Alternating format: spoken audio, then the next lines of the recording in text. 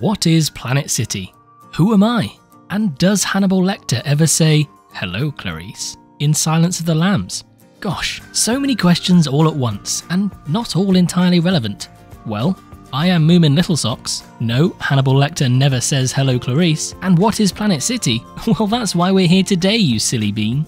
Good evening, Clarice. Good evening indeed, and welcome to another speculation video where we discuss the possibility of an addition to the Planet franchise. That's right, I'm back again to build hype for something that may never be. Let me start this video with a clear disclaimer. I am in no way affiliated with Frontier Developments or have any inside knowledge on upcoming releases. I'm merely collating nuggets of information from across the World Wide Web and presenting them to you in a tiny little audio-visual package. So, what do we know? Well, we know at the very least Frontier owns the rights to the name Planet City. That's fair enough, Moomin, but they also own the rights to names like Planet Golf, Planet Hospital, and Planet Prison. Why are you just talking about Planet City? Well, because it seems the most likely. Something that game developers do is test new game features in their existing titles, and Frontier have done this quite a bit. Like the weather system in Jurassic World Evolution and restaurants and hotels in Planet Coaster before their implementation into Planet Zoo. Late last year, Frontier introduced the height mapping tool into Planet Zoo. One of its uses is to import the terrain information from real-world locations into the game. A very cool feature, but not one that seems entirely necessary for a zoo management game. I believe this is a test run of the feature for Planet City, but don't take my word for it. I take my tea black with no sugar, so I clearly can't be trusted. It's worth noting that importing height map information is a current feature of what would be Planet City's main competitor, City Skylines. Cities is a powerhouse in the city building genre, and despite being released 7 years ago, is still receiving new DLCs. But my question is, would it still stand up next to a brand new, fully optimized release from, I don't know, Frontier Developments? I spoke to City Skylines streamer ToadieYPQ, and she had this to say.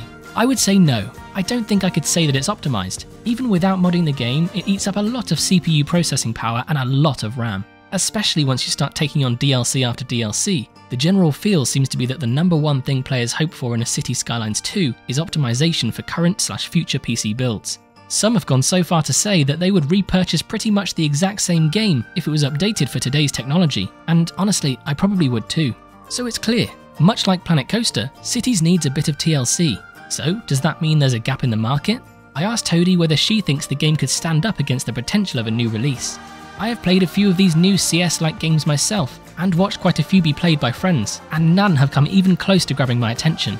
For me personally, if I want to play a city builder, I'm going to play City Skylines. I already own it, love it, I'm familiar with the game and what's possible in it. Why would I play anything else? Unless they give me this exact same game fully optimized with the same level of community, I have no reason to make a switch anytime soon. It's clear the City's community are happy with their game, and I imagine if presented with a choice, would choose City Skylines 2 over Planet City. You'll find links to Toadie's YouTube and Twitch in the description. So whether there's a gap in the market is definitely up for debate. I imagine gamers new to the genre and the Planet Coaster and Zoo community would absolutely give Planet City a try, whilst the hardcore Cities gang would probably stick with what they know, unless a competitor brings something new to the table. As always, it's hard for me not to be guided by my own optimism. It would be foolish of me to ignore the fact I would simply love Planet City to come to fruition. Out of all the trademarks Frontier have claimed, City would be the one I'd love to see next. Just imagine the complexity of City Skylines with the detail of the Planet build tools. You don't just plop down a pre-made apartment, you have the ability to design it piece by piece. There's no denying creating a fully optimized game of that level is no easy feat, and it's safe to say I'm not holding my breath. But there's certainly no harm in hoping. Frontier have smashed it out of the park with Planet Coaster and Planet Zoo. I have no doubt they can do it again with the next part of the franchise. Their 2021 annual report shows at least 2 new games coming over the next couple of years. So whatever happens, we have some great new content on the horizon. I'd like to thank ToadieYPQ and NerdChacho for assisting me in my research, and you for watching this video. I won't ask you to subscribe because, well, you have full agency and are intelligent enough to make your own decisions. What do you think will be the next new Planet title? Let me know in the comments and I'll catch you next time.